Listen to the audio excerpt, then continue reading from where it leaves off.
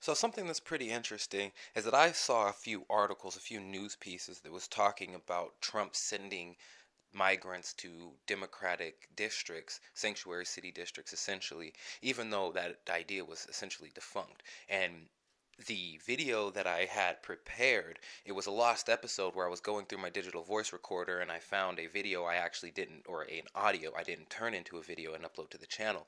And I listened back to it and I was like, why didn't I upload this? It just got lost. Maybe I forgot about it after I recorded it and I went to work, and then who knows? Okay. But what I was talking about in the video, and I'll go ahead and upload it and I'll put some visuals over to it because it's interesting, because I talked about the wall. And the wall, I support a barrier in terms of when it comes to immigration. You know, it's hard to overstate the importance of a barrier, of a physical impediment when we're talking about border security. Okay, but one of the things that I don't like is the attaching of the biometric entry exit visa tracking system to that wall, because things that are often geared for our safety or for terrorism usually are turned around back on the American people. And if they can get a biometric entry exit via visa tracking system going, they can use that and scale it up to say, well, this works well with immigrants. Let's incorporate this for U.S. travel, American citizens. They already have kiosks in certain airports where you can go and scan your eyes and use yourself as your passport and bypass TSA, essentially. Okay, and that's what we're talking about. Is if one of the things I was playing with is if Trump essentially imports these migrants to these sanctuary cities, well, what keeps the migrants there?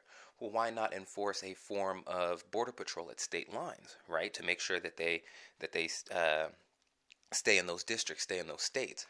And one of the things that I made a parallel to was the Bowie High School incident in, I think, 1992, where Bowie High School was it's a high school along the border, and there was language in a piece of legislation that allowed border agents to essentially give a shakedown, give the shakedown to anybody they saw if found within 5, 10, however many amount of mileage within the border. And that's what the language included. And it just turned out that a lot of these border patrol agents at the time were harassing American citizens because they were Latino or racially profiling them or whatnot. Okay, maybe you can go read the case for yourself. But they actually won the case. They sued the federal government and won the case that they were infringing on constitutional rights while doing this. And what it turned out, again, it was a piece of verbiage in this legislation, or however the law was written, that allowed them to give people the shakedown, basically, when apprehended within a certain amount of mileage within the border, and which in some instances makes sense because you can be 50 miles from a border out in the desert, and it's like, hey, what is this guy doing? Did this guy just cross illegally? But it doesn't make as much sense when we're talking about border towns and cities and things like that, where, well, you're just right across from the border, but this language can theoretically apply to you, and in this case, it did. So now what if we see that juxtaposed to state lines? If they expand a sort of type of immigration deal where they can apply certain type of limited immigration enforcement at state lines to ensure these migrants stay in these cities.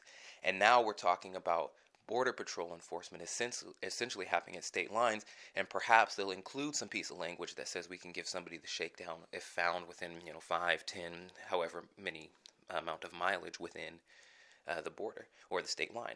So it's pretty interesting. And when we're talking about biometrics, right, which is fingerprints, eye scans, radio frequency identification, right, RFID, and applying that again, if we're going with the notion of what happened after 9/11 and all these things that were essentially geared towards terrorists and to keep us safe was turned back against the people and limited them in ways, right? We have the travel ID, the national ID card.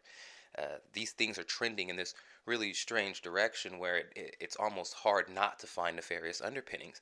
And even though that was a defunct idea, right, there was fan bases from Trump's rabid fan base. I mean, everything he touches turns to gold anyway. So of course people endorsed it.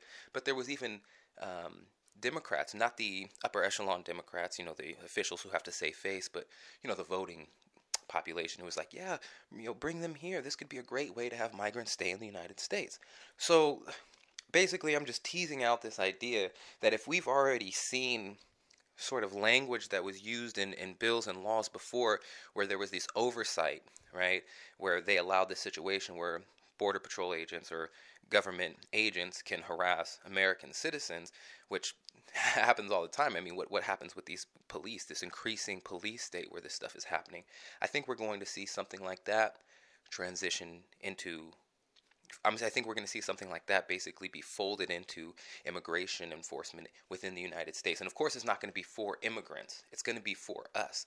They're developing a system to keep us locked in. That's basically what I'm getting at here.